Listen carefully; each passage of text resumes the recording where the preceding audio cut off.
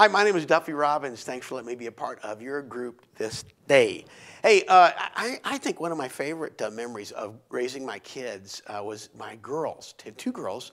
Erin and Katie loved to go to the playground near our house. This was just one of their favorite things to do. And one of their favorite places on the playground was to go to the merry-go-round. Now, what they liked to do on the merry-go-round was they would get on there, and my job on the merry-go-round was just to kind of become for them a human piston, just like just get this thing going faster and faster and faster, and they loved it. And it was kind of a riot, actually. These little girls on this merry-go-round, just kind of a blur of motion and speed, and I'd hear these giggles and see this blur of curly hair, and I never rode with them, of course, because I said, Daddy, it's not as much fun when you're vomiting. But I remember one day we were out there on the merry-go-round, and I don't know, I had them up to like 5,000 RPMs, and it was just great, and they're laughing. And I think it was my younger daughter, Katie, must have thought to herself, gosh, this is amazing that Dad would be for us a human piston. And so she decides in her little head, I am going to embrace him on the next lap. Now, not being fully familiar with the laws of physics, in particular the principle of inertia, I guess it didn't dawn on her what might happen if she were to follow through with that plan, because she was about 4 years old. She just thought, I'm gonna hug Daddy on the pass. And in fact, I actually, as I think back about the incident, I never saw it coming. I remember the last thing was I looked up, and I saw approaching at a high rate of speed this kind of horizontal object, a little white, fleshy.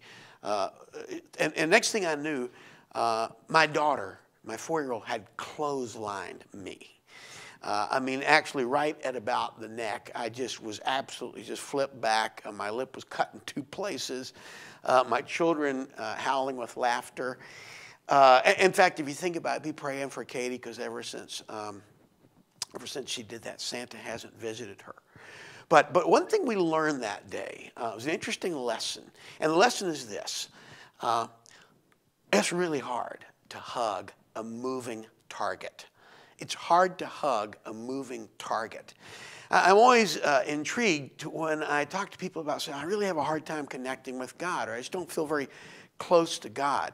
I'm wondering if one of the ways that we could probably deepen and improve our relationship with God is simply by slowing down long enough to allow him to hug us. There's an interesting passage in the book of Psalms, right in the middle of the Bible, the book of Psalms, Psalm chapter 46, verse 10, where the psalmist writes these words. He says, be still, and know that I am God. Be still and know that I am God. Because it's funny. I mean, I've always thought, and maybe you do, that like to know God, you gotta like do stuff. You gotta read your Bible really hard. You gotta close your eyes just right and hold your hands just right and burn incense and all kinds of cool stuff and chant things. But it seems like what the psalmist is saying is like one of the first steps in the process is simply being still, being willing to listen. And that's hard. It's really hard, I think, in our culture today, because there's so much noise and so much distraction. And in my life, I don't know about you, but I've either got music playing or a podcast or people talking to me or the TV on. And what I've discovered in the midst of the busyness and the dizziness of this merry-go-round that we call life is that one of the first steps, one of the best ways to put myself in a place and a space where I can hear God is to simply take time to be still. Now, when I say be still, that doesn't mean you're doing nothing. It's like when you're trying to listen to somebody. You sort of focus your eyes and you nod your head and you maybe kind of clear the deck a little bit and just focus on them. When I say be still before God, I'm kind of talking about intentional stillness. It's just taking time to really listen, really be aware. And then in that position of stillness, then what I want to do is say, okay, Lord, talk to me. And one of the best ways to do that is to spend some time with him in the Word. And you go, well, I don't know what that looks like. I'm not a priest. I don't know how to read the Bible. When I read it, it just feels weird. Let me give you a couple of very simple, practical steps so that you can practice stillness before God. First of all, find a place. Find a place. It's different for different people. Maybe it's going to be in your room. Maybe it's going to be bedtime. Maybe it's in study hall. Maybe for you, it's on the bus riding to school. All of your buses, like my bus, there was so much jarring and bouncing and racket that you'd have to read each verse 10 times. But whatever your space is, you find that space. That's number one. Try to find a space where you can have, kind of some quiet, kind of some place where it's easy to practice stillness. And then secondly, I recommend you get a time. If you said to your friend, hey, let's meet, and they said, okay, the next question you're going to ask each other is, when? When do you want to do that? Because you realize that if I'm going to really connect with my friend, I got to have a time. And so maybe it might be, for some people, it's early in the morning before they go to school. You might go, no, wait, dude, that's not me. I don't like getting up early, and I get that. I wish that I loved getting up early, that every morning I could, so spiritual that I say, you know what? Every time my eyes open, when I hear the alarm, I go, good morning, Lord. But I'm like you. I get up and I go, good Lord, it's morning. And maybe for you, morning's not a good time. Maybe for you, morning is a good time to think about hell and judgment. Maybe for you, it's nighttime, right? Or maybe, as I said, maybe it's during study hall. Maybe it's when you get home after school.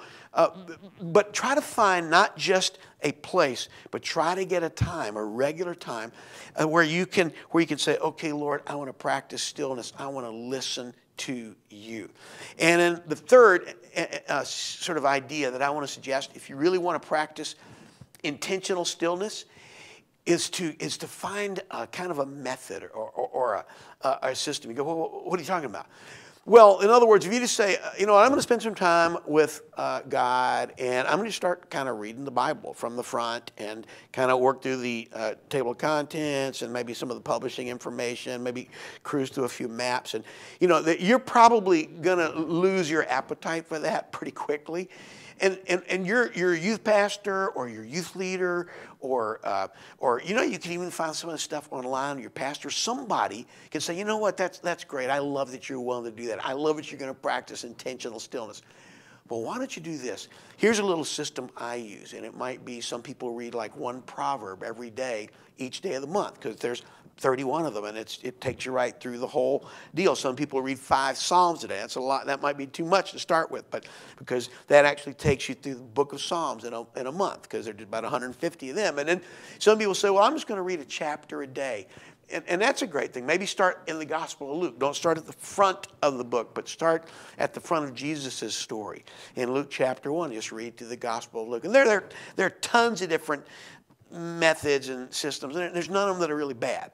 But I really recommend that if you're going to practice intentional stillness, it'll be good to kind of get some way that you can sort of do it on a day-by-day basis.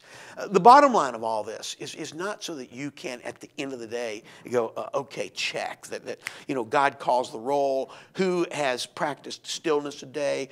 Duffy Robbins, present, or he's missed 4 days straight, I'm ticked off. It's so that you can, in the midst of the busyness and the dizziness of life, experience the wonder and the joy, and I'll even say the intimacy of being embraced by your Heavenly Father. It's hard to hug a moving target.